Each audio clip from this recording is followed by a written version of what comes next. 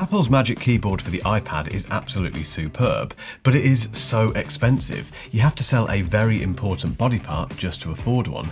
That's silly, but the good news is, I have found a brilliant alternative.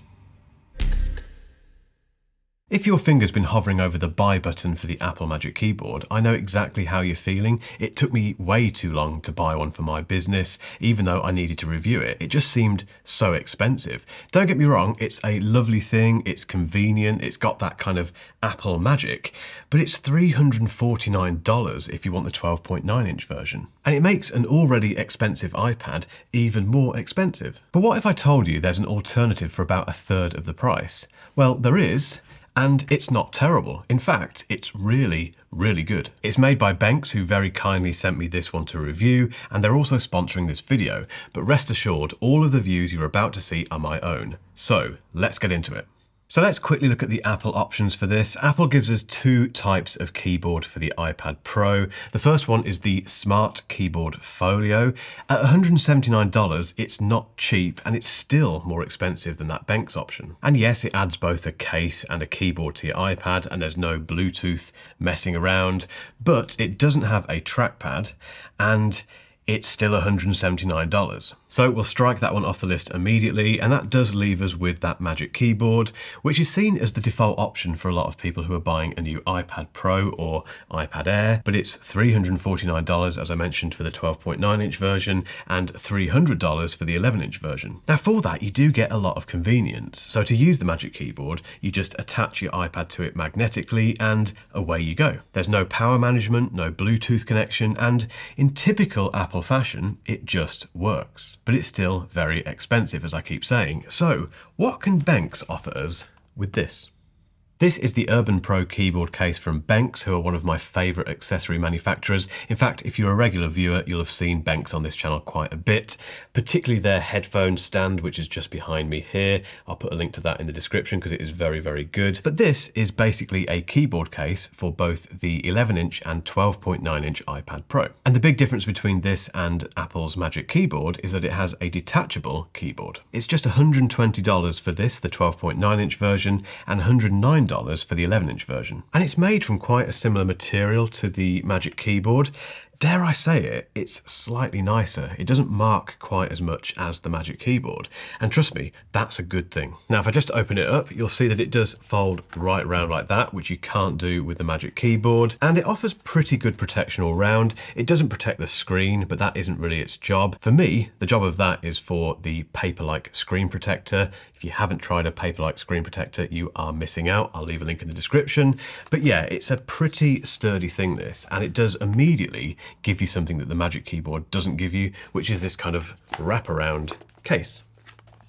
And as for the keyboard, Benks gives us full-size keys and also a nicely sized trackpad. And to prop this thing up, it's got a very Microsoft Surface-like flap at the back, or like a kickstand, which you fold down like this at pretty much any angle you want. Oh, whoa, hang on, what's this? It's a little holder for the Apple Pencil. That's right, it does have this little trick up its sleeve, which is a built-in magnetic hidden compartment for the Apple Pencil, which basically stops it being lost in your backpack, in your rucksack, in your luggage, wherever it might be. That's happened to me. I have had my Apple Pencil fall off the top of the iPad in my rucksack, and it can be a bit worrying at times. But if we get back to that kickstand, if I just fold this down, the hinge is really satisfying, very Apple-like. It feels very much like the hinges that you get on the Magic Keyboard, which is nice and reassuring.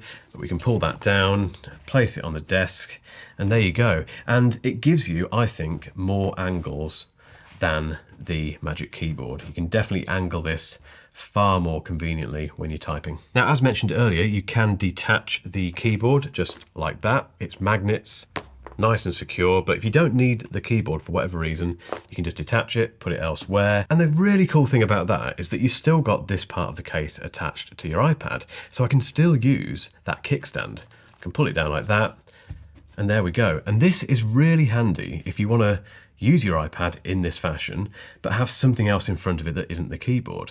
That really annoys me with the Magic Keyboard because the keyboard and the trackpad are always there. You can't get rid of them. With this, you can. You can get shot of it, put your lunch in front of your iPad while you're watching YouTube or whatever, and it's just very convenient. And it's also worth mentioning that you can still use the keyboard like this. Because it uses Bluetooth, I can put this elsewhere, like over there for instance, take the keyboard and carry on typing. Very useful ergonomically. If, for instance, you want to have your iPad raised on some books or something, you can do that. It's just very versatile. And then just to reattach it all, again, because it's magnets,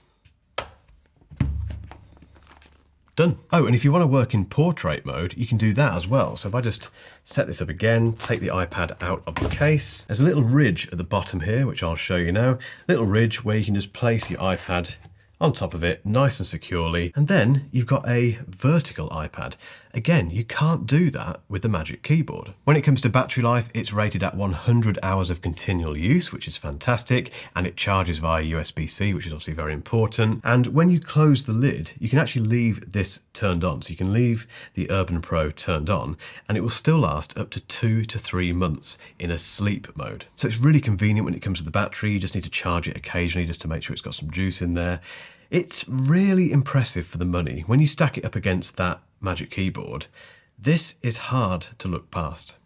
There are a couple of things to be aware of with the Urban Pro. So for instance, it's not quite as plug and play as the Magic Keyboard because you do have to pair it via Bluetooth, although you only have to do that once, so that's not exactly a heavy lift really. I also found the keys a little bit slightly too spaced apart for my typing style, but I am quite a lazy typist, and what I've found since I've been using this, it's making me slightly more accurate because I'm paying more attention to my typing style. But overall, it's a very nice keyboard. Nice travel given the size of this thing. In terms of weight, it's not too bad actually, but if you've never attached a keyboard case to your iPad Pro, it's worth bearing in mind that they do add obviously bulk and a bit of weight. This one, it feels a bit like a MacBook Air, an M1 MacBook Air once you've got it attached. Weight-wise, it's not too bad, but just keep that in mind. If you're gonna add all of this functionality to your iPad Pro, it's gonna weigh a little bit more.